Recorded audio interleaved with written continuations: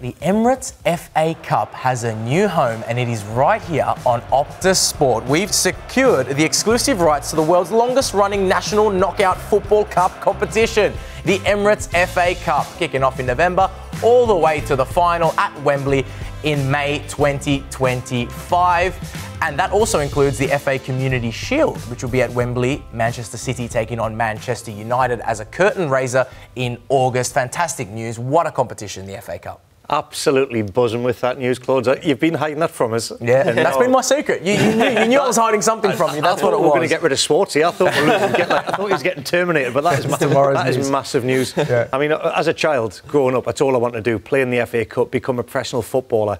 But the childhood memories of watching football when you were able to access it, I couldn't watch league games. So on a weekend, to sit there with my dad and watch the FA Cup matches on TV, I'm buzzing. I'm so happy for all the Aussie viewers as well in this country. It's going to be huge. It's huge. And of course, the season starts a little early with the Community Shield as well in Manchester Derby, Tommy. Absolutely. And obviously Manchester City will have a bone to pick with Manchester United in that one, obviously having lost the final last year, so it'll be interesting. Now, it is a huge competition that's shaped the love of football for a lot of Australians as well. Once upon a time when the FA Cup was all they could get on live television, and so a lot of people pick their football clubs thanks to the Emirates FA Cup. Let's go to a man who has 47 appearances in the FA Cup. Schwartzy, how excited are you, mate?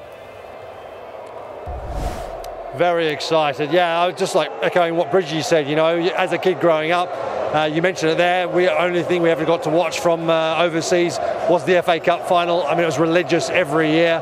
I've been very fortunate to have been involved in quite a number of games, got to the semi-final, been to a number of finals, mostly post my career, to finals to watch, to work at. It's an amazing competition, absolutely love it. And I can actually remember my very first FA Cup game away to Wycombe Wanderers, playing for Bradford City.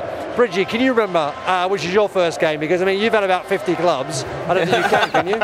That's why I'm struggling, Swartzy. I'm getting too old to remember.